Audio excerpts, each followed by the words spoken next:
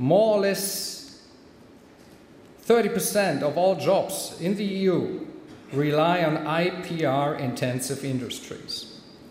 The benefit of IPR is not just an economic theory. For innovative companies, intangible assets have become extremely important, especially for SMEs, but also for research centers and universities. Patents often open doors for capital and business partners. In order to remain competitive in the global economy, Europe needs to encourage even further the development of use of new technology and innovation. IPR-intense industries contribute roughly 40% of the total GDP in the EU. And IPR-intensive industries also pay significantly higher wages than other industries, with a wage premium of more than 40%. This is consistent with the fact that the value added per worker is higher in IPR-intensive industries than elsewhere in the economy. You see the importance of IPR protection, and if we take a look at the figures of the counterfeiting market, there's a strong need for action. The global volume of the trade in fake goods stands for over 200 billion a year. This is comparable with the same market of illegal drugs, for instance. High-end products stands for more than 60% of the total value of detained goods.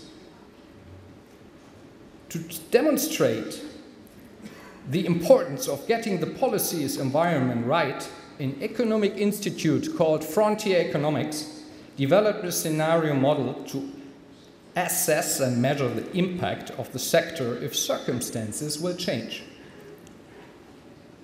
The largest impact relate to further increases in IP infringements. So let us take a look to this scenario model. What does it mean? A further increase in IP infringements between 5 and 50%, either online or offline, could result in an output loss of 25 to 75 billion. This level of output loss would be associated with a loss of between 60 and 170,000 direct jobs from the sector, and tax losses between 8 and 26 billion. This is really huge. And let us take a look at the counterfeit production by country. China is by far the biggest country source for fake products detained in Europe. That is not really new. But it's not the problem coming from China or other countries. The European Commission and national administrations are investigating the scale of fake products activity in the European Union. But it's not the production of fakes what is really worrying.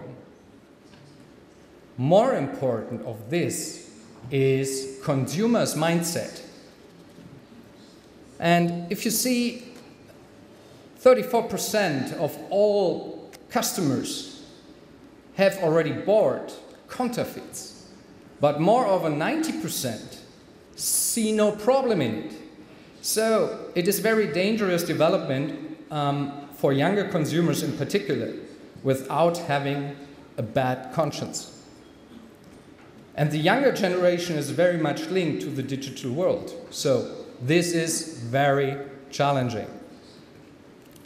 And what does it mean for the high-end industries in the digital age? On one hand, you got huge opportunities. On the other hand, strong risks. And emotional products with an emotional involvement need to have a certain kind of access. And how can essential elements of quality being transferred digitally, and how can designers make the digital world more, let's call it, palpable, feelable.